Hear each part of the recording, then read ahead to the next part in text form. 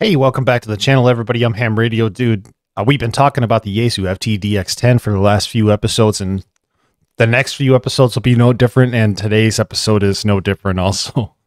But what I want to talk about today is the overall user interface or the user design, and basically just kind of get a feel for how everything's laid out, and I'll talk about some things along the way. So we're going to go through some menus. We're going to take a look at the overall waterfall display and so forth. And then in the next video, I think I'm going to concentrate on all the voice features, such as the filtering and how this thing transmits. So stay tuned for that. If you like that idea, please don't forget to hit that subscribe button. But let's jump into things. This is Ham Radio Dude. Now, I just wanted to clarify, and I'll clarify it in the title of my video as well, but when I say the user interface or the user design, I am talking about the actual display and the features and functionality of what's on that TFT display. One of the things that really, I know it's kind of a very small thing for some people, but for me being on YouTube and everything, this is a very big deal. I could take screenshots, and I find that really nice, and the screenshots turned out pretty well, as you could see. So that's what I did. I took some screenshots and we'll talk about certain features of the menu. I have a couple videos that will bump into here as well. To get started, we'll talk about the meter on the upper left-hand side of your screen. And the meter is your typical S meter on top, and then right now I have it on a power meter setting. And so I can go, interestingly enough, it shows between 0 and 150 watts, even though this is a 100-watt radio.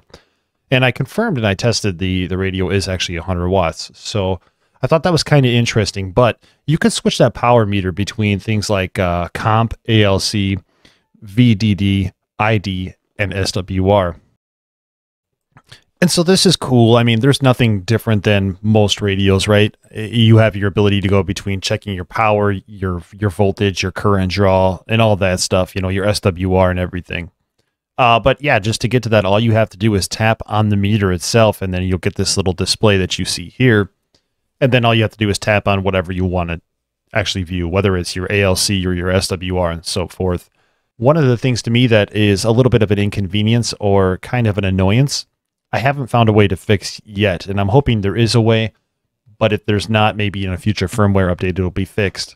If I tap on the menu, so here's the S meter, and I tap on the S meter, right? And I'm trying to choose, and I can't remember, do I need to go to voltage or do I need to go to current? Or, hey, is it ALC that I need to go to? And then I realize what it is, and I go to click it. By that time, the screen is gone, or it's just disappearing as I'm clicking, and then it creates some issues. And that's particularly the case when you get to the waterfall display. And if you're clicking on VFO-A LSB, and you get a list of all the different, modes you can access, and you're, oh man, that's a lot of modes. And you go to click it, well, it disappears, and then you click on, the waterfall display or somewhere, and now you're changing frequencies. So that's a little bit annoying, and I'm trying to find a way to fix it. If I do find a way to fix it before the end of this episode, I'll definitely jump in and edit this part right here. And I realized I was tapping the frequency or the bands and trying to change bands when I was in the video there. But the point should be conveyed regardless that the wait time is a little bit short, and we'll continue to try to figure out how to adjust that. If we continue to move on, though, we're going to get into this menu now, and if you click on VFO-A LSB, now you'll be able to get the options for all your different modes, lower sideband, upper sideband, data lower, data upper, AM, FM, and so forth. So that's pretty convenient. Again, all you have to do is tap on VFO-A, and then tap on the mode you want, and it should bring you to that mode. We can move over to the frequency at this point, and you could actually tap on 7, and you could use the dial to change from 7 to 10 to 14, or whatever megahertz frequency you want to be on. And then you could tap on 158 to change that section and so forth. If you tap on double zeros, you're actually going to get a screen where it allows you to press in or type in the frequency. So if you tap on double zeros, you could type in 14.300 and then hit enter, and it'll bring you there. One of the other minor inconveniences that I'd like to point out, and actually to me it's more of a major inconvenience because I'm making these YouTube videos, but every time I plug this SD card in, it asks me if I want to set up the SD card. I can click yes a million times. have this thing set up every time. But every time I plug it in again, it's going to ask me if I want to set that up. I mean, come on. If I've set this up already and I plug it in, can you just make a little alert that says your SD card is plugged in? Why do you have to ask me if I want to set it up every single time? So I'd like to see that fixed in a possible firmware update if possible.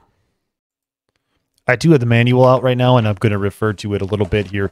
But below the S meter, you have what Yaesu calls the important receiver settings, your attenuator, your IPO, or your AMP1 and AMP2, your roofing filter, and your automatic gain control. And this is where I'm going to refer to the manual. The attenuator, there's 4 settings. There's off, 6 dB, 12 dB, and 18 dB. So as we know, as we attenuate things with the more dB, we're essentially padding the signal that's coming into the radio as to not cause any damage to the radio by extremely strong signals and everything along those lines. So you have your IPO, your AMP1 and AMP2. The roofing filter, as I got the radio, comes with 3 different filters. And what it's going to be is it's going to be 500 hertz, 3 kilohertz, and 12 kilohertz. There is an optional 300 hertz roofing filter, as I'm reading in the manual. And then finally, we have our automatic gain control. And real quick, I just want to read a couple of things here about automatic gain control. The automatic gain control can be set for each operation band. The auto selection mode selects the optimum receiver recovery time for the reception mode. And so you have different operating modes and what the automatic gain control is going to use. So for example, in lower sideband, upper sideband, AM or AM narrow, automatic gain control is going to default to slow. One of the things that I haven't talked about yet that I probably should go back and talk about, right under frequency, you'll see the word level. And actually what you could do is you could hit the function button on your radio. And when you hit that function button, you're presented with a list of all these different menu items that you could choose from. For example, RF power. And if I select RF power after I hit the function button in, I would then see RF power displayed where level is now displayed. And all I have to do then is use my function knob to adjust the RF power. And this comes in handy with things like CW, right? So if I have CW decode up and I don't really know how many words it's a minute, I might actually hit function and I might hit CW speed. And that way, when I'm watching that decode window, I could adjust the function knob to adjust the CW speed. I think that helps out a lot because then you're able to not have to exit out of the CW decode mode and so forth and so forth. I tend to set the function button to level so that I could adjust the display of my scope. And for me, that works out because, you know, everybody's going to have these different preferences on where they want their levels to be. And I ended up adjusting it to what I feel is a pretty good place for me to be able to see, especially in the waterfall, the dark signals versus the brighter signals, or where there's actually a signal per se, excuse me. And so that's what I do. I adjust the levels, and then I could also adjust the colors. And I adjust the colors to be the most contrasting colors that I could find.